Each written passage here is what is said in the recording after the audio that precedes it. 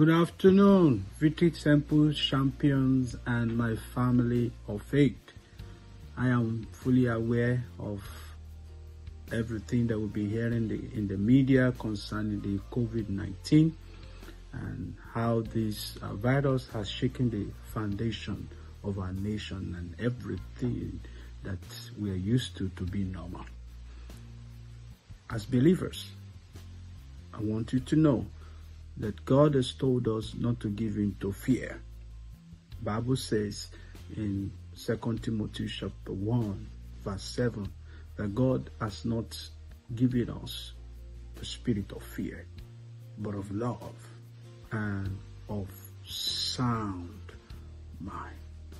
Let me also remind you that our Father, our God, has a covenant of exemption for his children. Psalm 91 verse 3 says, "Surely he shall deliver you from the snares of the fowler, and he shall deliver you from the plague that will not come near thee." God has promised, and God is ever faithful to his promise. And I know that in this time, God remains faithful. As we continue to focus on Jesus at this time, and at the same time following the instructions and the guidelines from the CDC and WHO. For us as a church, we're going to be meeting online for the service tomorrow. We're going to be virtual church. It's not a new thing. So we're encouraging you to join the YouTube channel of the church. Service tomorrow is going to be one service at 11 a.m. tomorrow.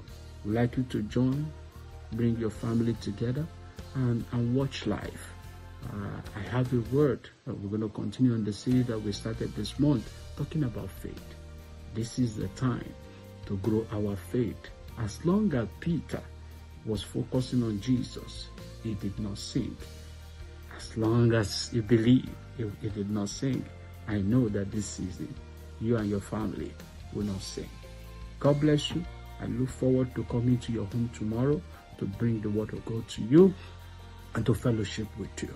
And I know that by God's grace, this will soon be over and all shall be well.